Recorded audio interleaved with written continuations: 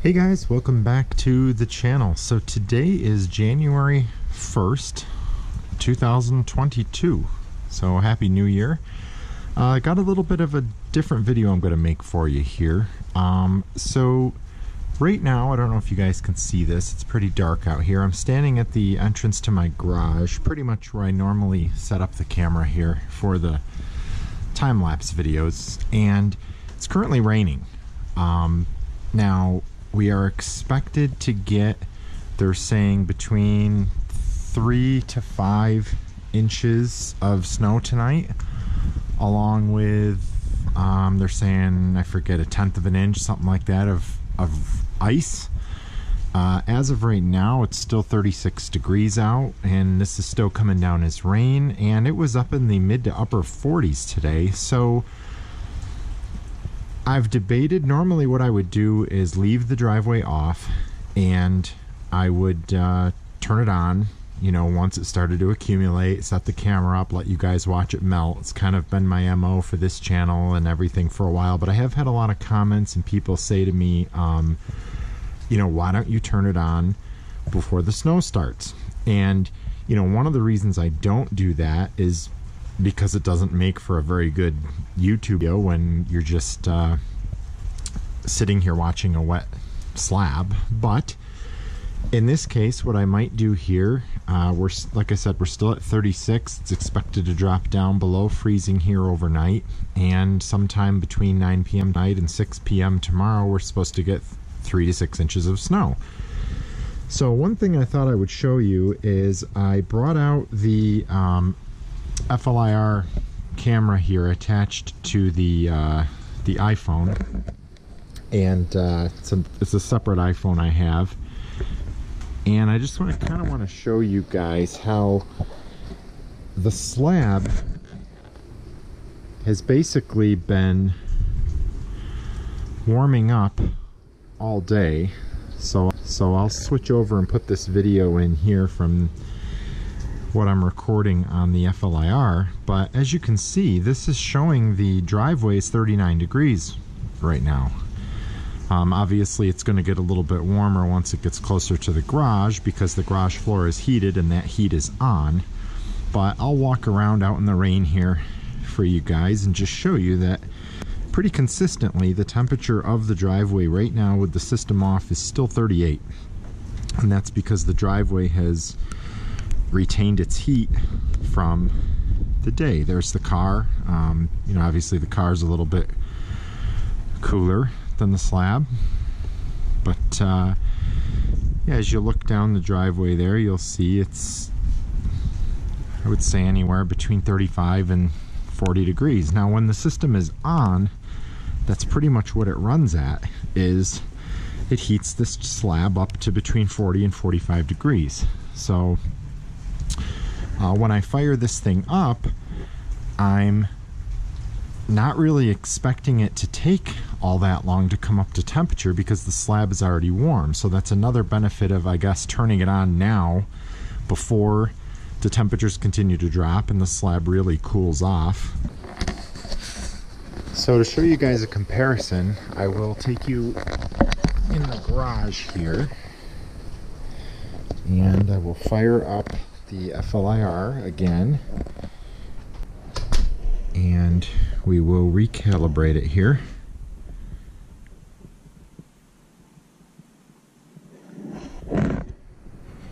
And as you can see, depending on where you're looking on the slab, we are reading anywhere between 78 and 75. And the reason there's that variation there is, if you remember when I built the garage, I posted pictures and all of this in the mechanical room series. I'll link to that above, but I'll also put a picture up right here. The spacing in the front of the garage is 6 inches on center, just as it is in the whole driveway.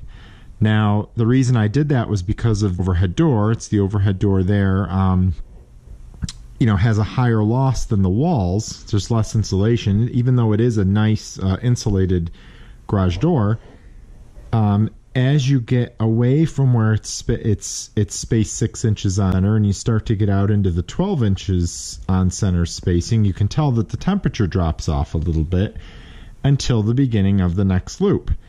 And here you can actually see, if you look close enough, you can see where the loops are.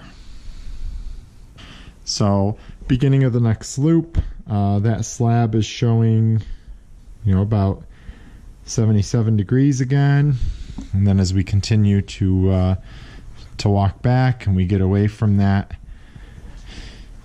loop number 2, we get back here, kind of drops off, we're down to 74 there, and then we get to the very back, and this is where loop number 3 begins, and we're back up to that, I would say 77, 78 degrees, and we're to the back of the garage. So just as a comparison to the driveway, as you look at the garage here, sorry it's a little messy, I've been doing some woodworking and some other projects around the house. This is the center drain in the garage that leads to the outside, way down at the end of the driveway where the bubbler is, and all of my downspouts empty into that, so that's why that's a little cooler. But yeah, if you look here, the floor is a nice and toasty between 77, 78 degrees for the most part.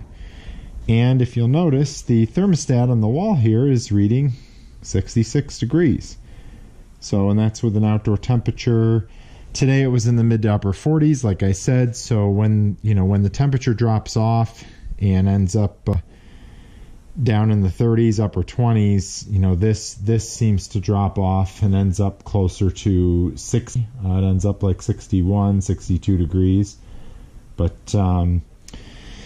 yeah. So anyway, what I'll do is I will go down at some point here and I will fire up the radiant. I'm not going to let it accumulate like I normally do for my videos, because you guys keep requesting to, why don't you turn it on earlier? And I understand. I mean, that's obviously the ideal thing to do would be to turn it on now, hours before it turns to snow and ice, so that it can keep up and just melt it and we're good to go. And especially it makes sense now because the slab's already warm. It's already pretty much up to almost 40 degrees, so it's going to have to work that much less to get it up there. It'll just be maintaining it right off the bat. So I'll do that. I'll set the GoPro up here in the window like I normally do, and I'll record a time lapse. I can't promise that this one is going to be very exciting. You might get to see it snow quite a bit, and you might see it accumulate on the cars and all of that, but I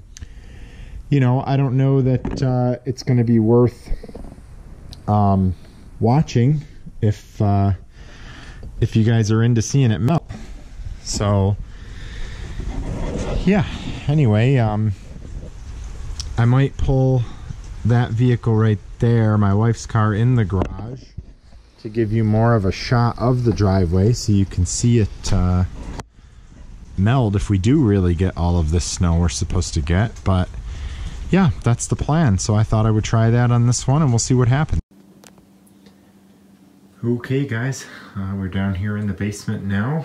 It is exactly 9 o'clock on New Year's Day 2022, and the rain has just started to switch over to freezing rain. So I just moved the car into the garage, got the time lapse set up, and took a picture of the meter. Let's go ahead and fire up the Snowmelt. So I'm curious to see what our low point is here, knowing that the slabs are already between, I would say, 36 and 40 degrees depending on where you look. So it'll be interesting to see how low our returns drop to, and then yeah, we'll see what they come up to. So once that hits 65, it will kick on the primary loop.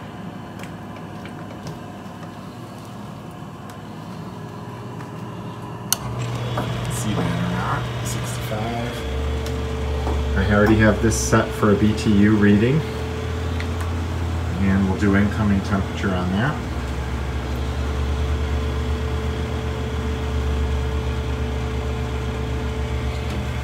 on the gauge here, we're showing supply, which pretty much is the return right now because we don't have any heat.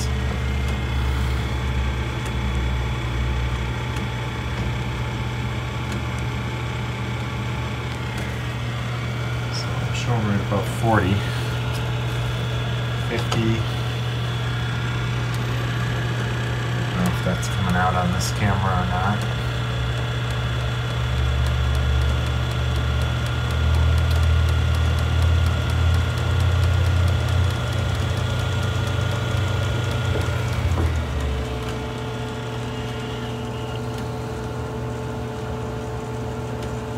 So the valve is completely open.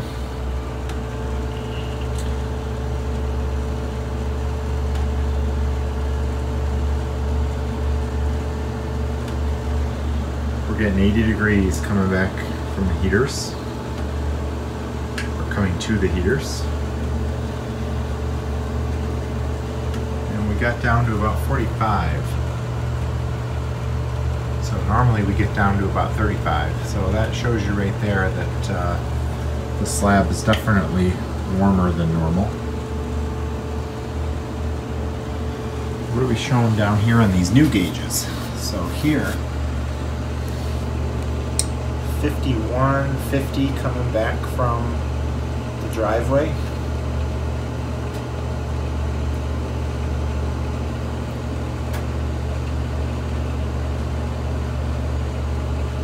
And we're showing we're putting about 80 to 81 back to the heaters. Up here we're showing 78, 79, so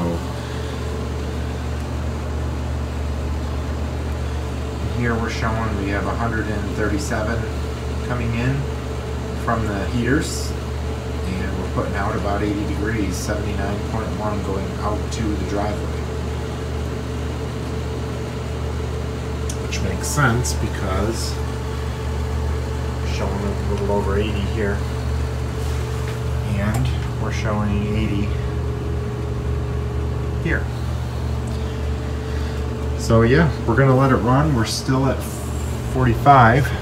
So that's pretty much as low as we got. It's 45 degrees coming back, which is about 10 degrees warmer than what we normally get coming back. And again, that's probably because the slab's already nice and warm. It was 45 degrees today.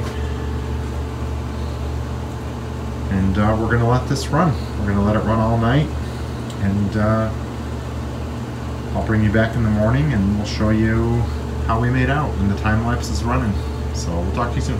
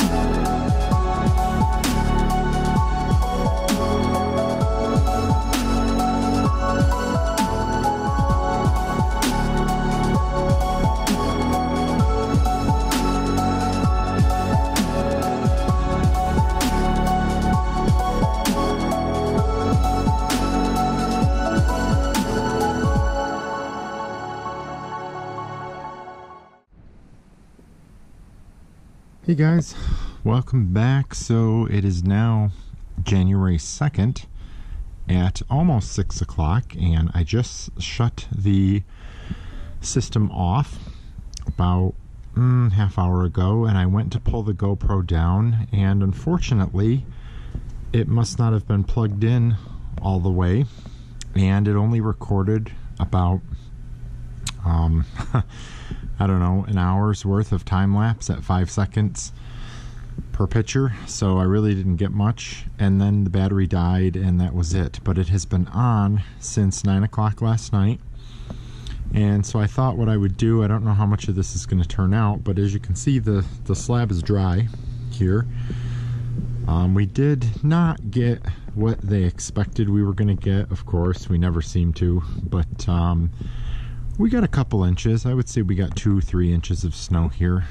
And as you can see, I don't know if you guys can see this or not, but it did great. This is all dry out here. This is bone dry out here at the end of the driveway. Walkway's clear. Little bit of wet around where the car was parked because I brushed off the car and then what was on the car melted. But I have not shoveled the sidewalk or the apron yet. So yeah, as a saving grace to this video, now that I just realized that there is no time lapse to show you, I just thought I would do a quick walk through here. And also what I'll do is I'll do a walk around with the thermal imaging camera so I can show you how hot this actually gets, and I'll insert that footage here coming up in a minute. But yeah, again, I don't know how much of this you can actually see, but it is dry and clear, and I didn't have to lift a finger. And I don't have any mounds of snow over there. There's a video coming up from last Christmas of 2020. I'll upload here at some point in order as I'm uploading all of this stuff, and you can see how we got hammered last year around this time, and the snow was all piled up, you know, 6-8 feet high on the fence, and that's just not the case anymore. It just melts off. So anyway, yeah, sorry about that malfunction there with the power supply, but yeah, hopefully you guys enjoy the thermal imaging walkthrough, and we'll go from there. Okay, so let's walk around the driveway with the thermal imaging camera here and take a look. So this is this spot right in front of the stairs where all the pipes come out from the basement, and as you can see, that's a little warm. The camera, this attachment, I bought this thing. It's cool. It connects to the iPhone, but it does need to be calibrated every now and then. So some of these temperatures, like obviously right there, that is not 30 degrees or 29 degrees. So every now and then I need to pause and hold my finger on the screen and recalibrate it, which I'm doing right now. And then you'll see it recalibrate itself. There we go. Now it shoots back up to what it really is. So really, it's like 47, 46 in those spots. This is the loop. If you're facing the garage to the right, that counterflow loop, and there's the middle there, so you can see where the loops are separate, and this is the loop to the left. But if you'll notice, I mean, we're getting a pretty good consistent temperature across the driveway in the mid 40s up here. Now that is a little bit closer to the garage, which the garage is heated, and as I showed you earlier, you know, the garage floor is like in the mid 70s. So as I walk down the side of the driveway here, there's a hot spot there because I had the car running for a little while I brushed it off and then pulled it up. So, you know, obviously that was sitting under a running car for 20 minutes, so it's going to be a little warmer there. But as you can see here, I've got good temperatures across the surface of the driveway. Again, this is that hot spot. Normally it doesn't get up to 50, but you know, I'm typically right around that 40, 45 degree mark, which is pretty much what I designed for. I mean, excuse me, I was shooting for upper 30s, mid 40s on a surface temperature. So, and we're there. You know, I'm getting that with 100 degree supply glycol going out, and basically with it cycling off and on every time that drops below, the return drops below 65. So here we are down at the end of the driveway, and you can see where the loops actually end at the end. And we're still 34, 35 degrees there, which is pretty good considering, you know, that's where everything stops. And it's funny, I was sticking my foot there to see that we are still actually a good, I would say 8 inches back from that expansion joint where the sidewalk is. And the reason I was doing this is I've had thoughts in the future about maybe running the concrete saw down about 4 inches away and putting in some sort of a channel drain here. But you know, that's always scary because I don't want to risk hitting those PEX loops, but they are back far enough to where I think we would be fine. But anyway, as I walk towards the front walkway here, you know, you can see again, we're staying right in that mid 40 degree range on the slab. So, you know, in my opinion, again, I'm not a professional. I'm just a DIY guy here, but that's pretty good. That should keep up with, you know, a decent snowfall, which it did here. Now we've got another event coming up. Today is, you know, the day that I'm recording this is actually January 5th. Tomorrow, actually tonight and into tomorrow, we've got another winter storm warning event coming. That video will probably be out next week, but we'll see. They're expecting, you know, a foot or more of snow if we actually get it, but you know, we'll see. We'll see how it does. So as I'm walking over here in front of the side entryway, you know, again, I shot that. Now I don't have the staple up on in the house yet, which is also a part of that side entryway. That slab right inside that door there is on the staple up zone.